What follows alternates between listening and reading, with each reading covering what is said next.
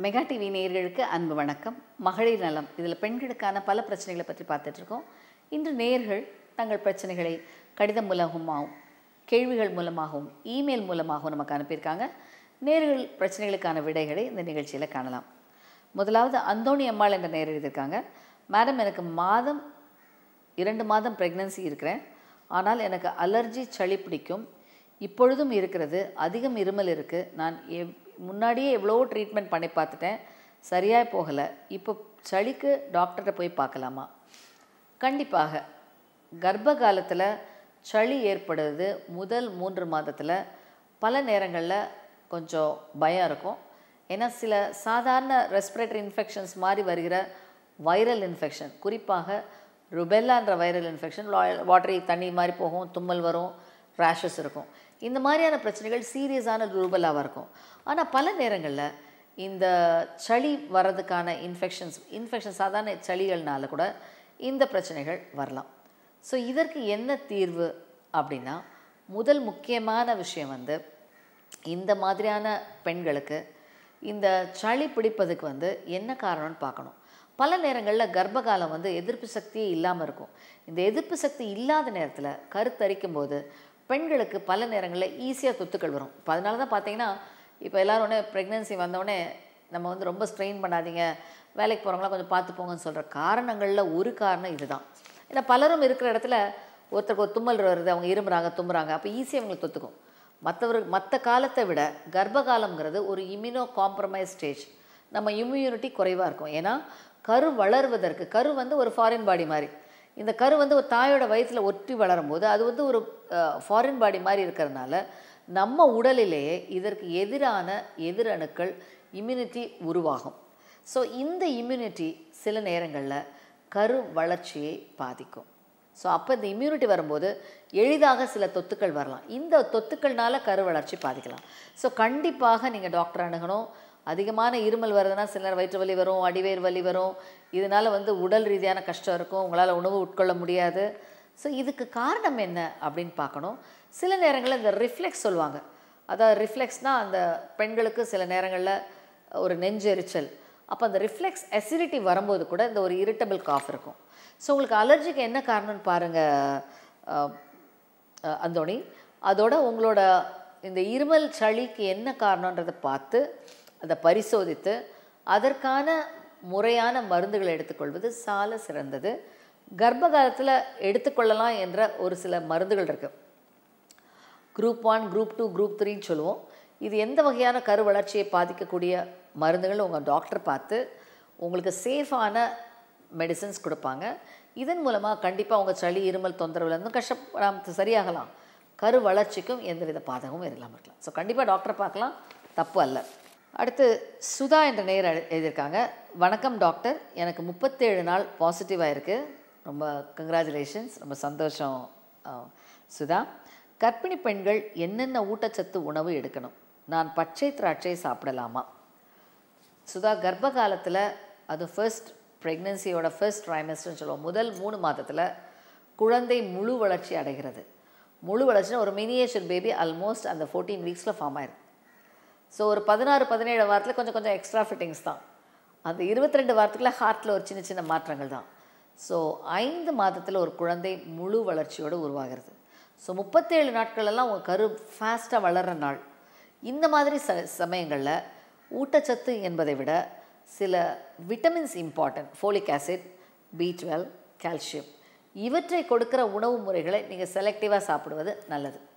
கீரை, பயிறுகள், காய்கறிகள், முட்டை மற்றும் நான்வெஜ் இதெல்லாம் சாப்பிடலாம். ஆனால் இந்த ஸ்டேஜில் அப்படி சாப்பிட்றதுக்கு பிடிக்காது.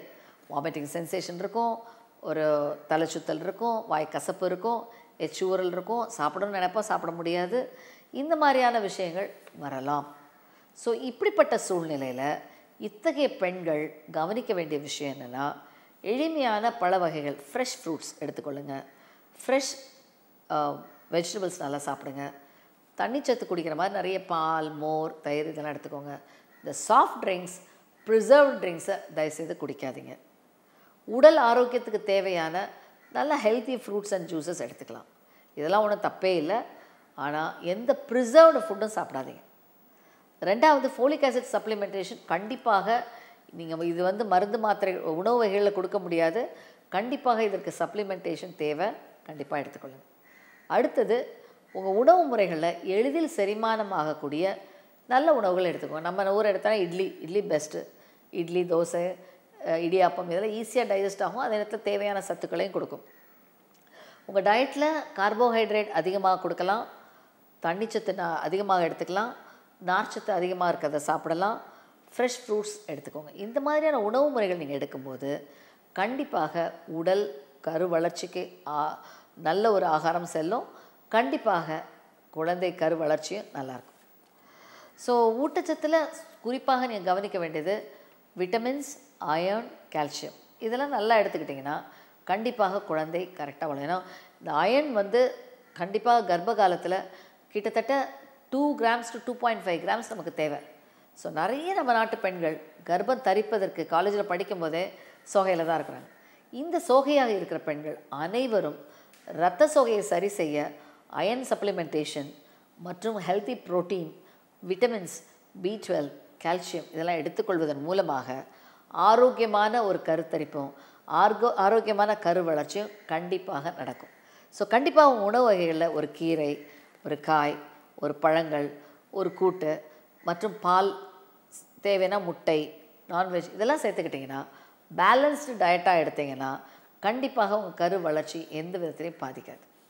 அடுத்து ரேகா என்ற நேயர் எழுதியிருக்கிறாங்க சிட்லப்பாக்கத்திலேருந்து. வணக்கம் டாக்டர், எனக்கு திருமணமாகி 3 வருடமாகிறது. மாதவிலக்கு சீராக வருகிறது. மாதவிலக்கு வரும்போது கொஞ்சம் ஃபஸ்ட் டே எனக்கு கொஞ்சம் வலி இருக்கிறது. ஆனால் அது எனக்கு ஒரு கஷ்டமாக தெரியல. ஆனால் தாம்பத்திய உறவு இருக்கும்போது அடிவேர் வலி இருக்கிறது டாக்டர். உறவு ஆரம்பிக்கும் போது வலி இருக்கிறது. சில நேரம் எங்களுக்கு நீண்ட நேரம் செய்தால் வலி இருக்கிறது. ஸோ கருத்தரிப்புக்கு உடல் உறவு அத்தியாவசியம்.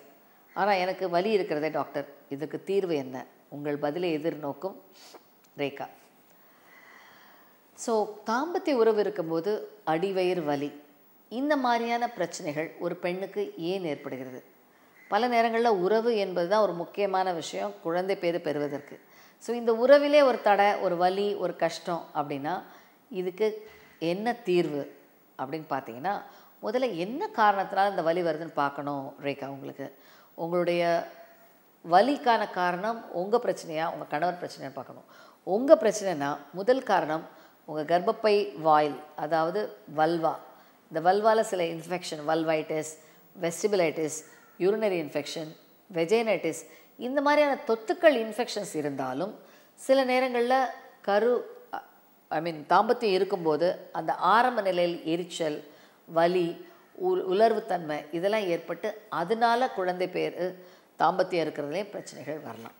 ஸோ கண்டிப்பாக இந்த மாதிரியான வெளி பகுதிகளில் வெஜைனா, வல்வா இதிலெல்லாம் ஏதாவது ஒரு இன்ஃபெக்ஷன்ஸ் இருந்தால் தாம்பத்திய உறவு செய்வதில் தடை வரலாம், பெயின் வரலாம். ஸோ என்ன காரணன்றதை முதல்ல முறையாக மருத்துவரை அணுகி பரிசோதிங்க. அடுத்து மஞ்சுளா என்ற நேயர் எழுதியிருக்காங்க. டாக்டர், இந்த குழந்தையின்மைக்கான சிகிச்சை நான் எடுத்துகிட்டு இருக்கேன்.